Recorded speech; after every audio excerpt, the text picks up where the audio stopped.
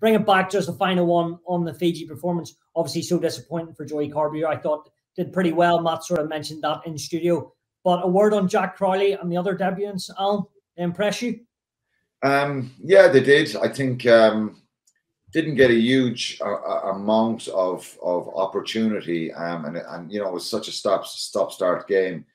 I think it was great to see Cian Prendergast get on.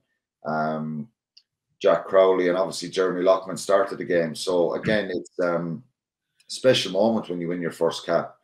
And it's not always a kind of a razzmatazz fanfare. Sometimes it can be a little bit like this, but you can be sure those players were absolutely incredibly proud on Saturday evening, and it's a great moment for them.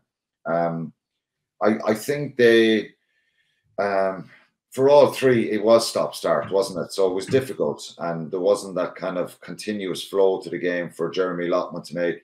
You know, he did well. He made a lot of good carries. He had plenty of involvements, same as Cian Prendergast when he came on. He's a very abrasive player, big physical guy. I think his ceiling can kind of grow a lot higher as well. I think Jack Crowley looked composed, and you know, if you think your halfbacks in a situation like that in pivotal positions, I think his body language in the last number of weeks has impressed people, and his skill set, his footwork, his physicality.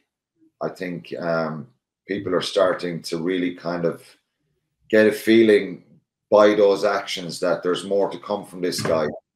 There's a lot of talk, obviously, how he's impressed Irish squad players in training, and the way he's kind of trained with the squad and stepped up there. So, you know, a lot of stuff happens in squad sessions, and Matt will know this. Behind the scenes, you bring in one or two younger players into your national side, and everybody goes, "Wow, this guy is."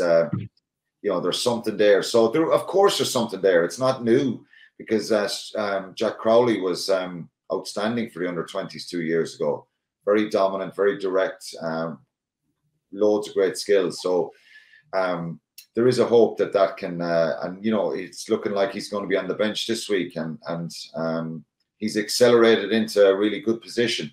I just really feel sorry for Joey Carbery again, because Matt and I both spoke about this with you last week, and we're talking about getting some consistency. I was talking, nudging towards Joey Carbery getting through Fiji, good performance, coming off on 65, 70 minutes when the job is done. Jack Crowley getting his cap, but Carbery starting against Australia.